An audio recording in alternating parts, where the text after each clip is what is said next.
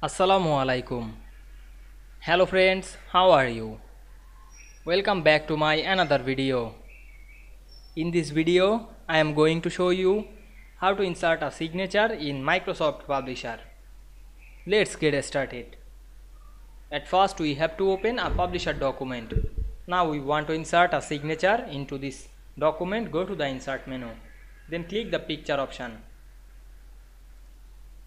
Then choose the signature image and insert it.